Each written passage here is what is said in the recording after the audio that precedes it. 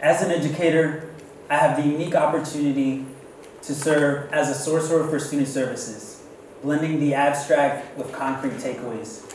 A wordsmith, materializing language that accurately describes experiences from the margin and places them into the light. A hope dealer, identifying learning in the silver lining of the darkest of clouds. All of this to say that in my role, I'm provided with a unique perspective on the lives of students every day. I see, hear, and support students as they navigate conflicting experiences, thoughts, and values, all of which constantly remind me of the reimagining we must process in order to pursue an intended goal. Yet when I think about the most profound learning I've personally experienced, it's not in serving as a conduit for information, but rather in the process of learning about my journey and the young people I work alongside. It is through my experience as a student that I stand here with you today and encourage you to join me in this reflective process.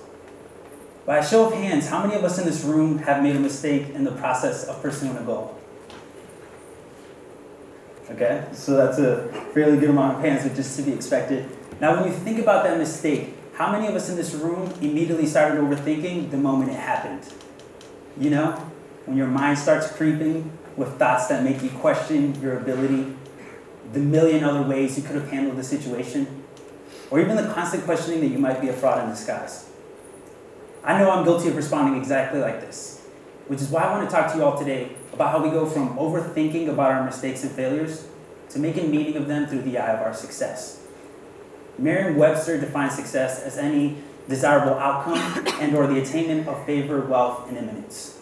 Similarly, Google defines the term as any accomplishment of a purpose or aim. For this discussion, we will define success as any moment, personal accomplishment, or achievement that contributes to an intended change in behavior or outcome.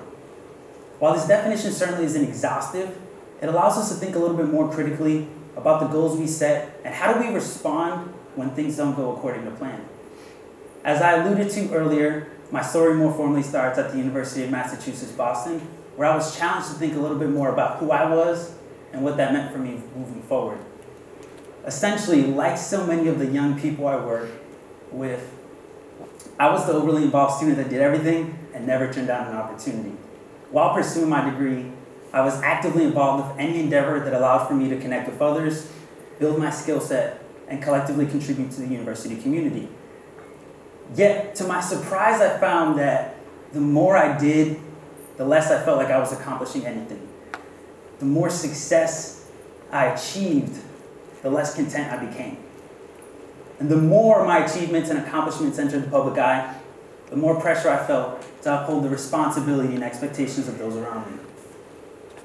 While at the time I couldn't accurately define these experiences, I later learned they were oddly similar to the imposter phenomenon or syndrome. The imposter phenomenon was initially conceptualized in 1978 by Pauline Rose Clance and Susan Imes.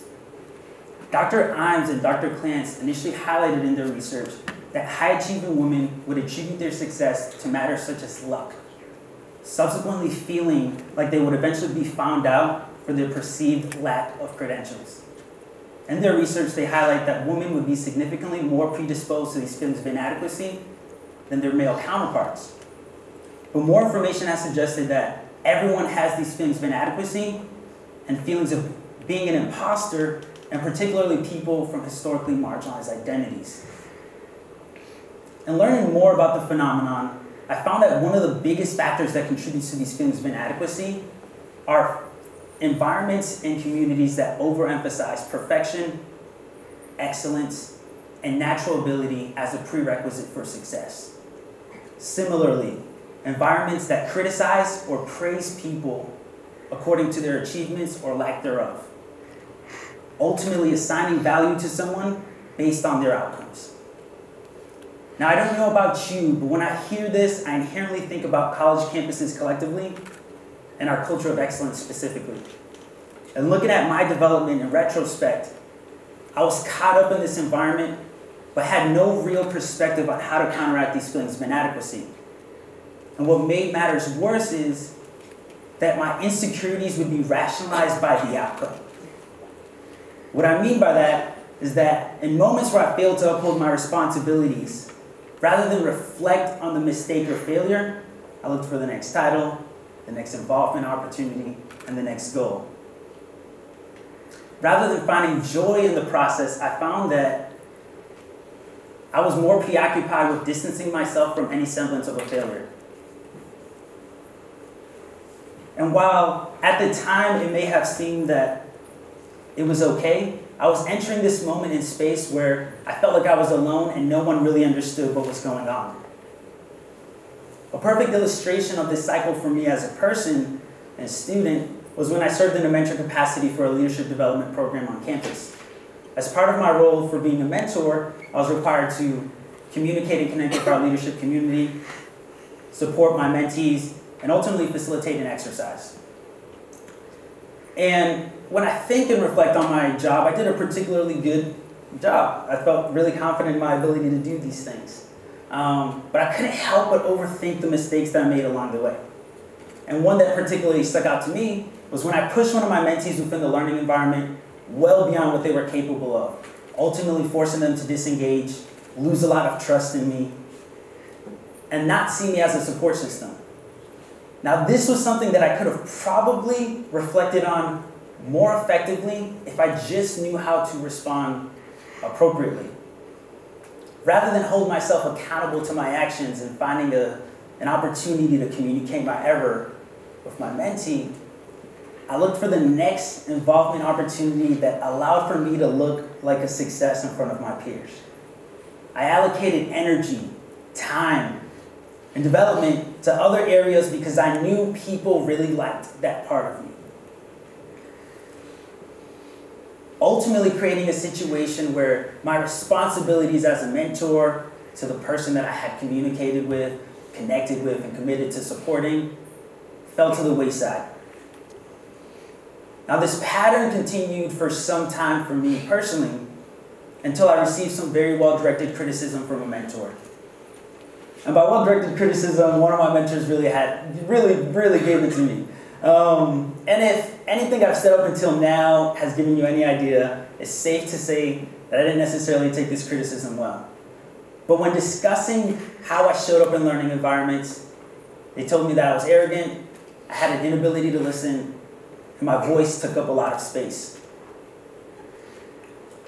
But rather than actually listen to this feedback and think about what the next action steps might be, I ironically felt inclined to defend myself with my resume, accessing the brevity and depth of my experiences as a way to cover the wounds on my self-esteem, utilizing the multiple touch points to various communities as a way to triangulate a response that allowed for me to save face.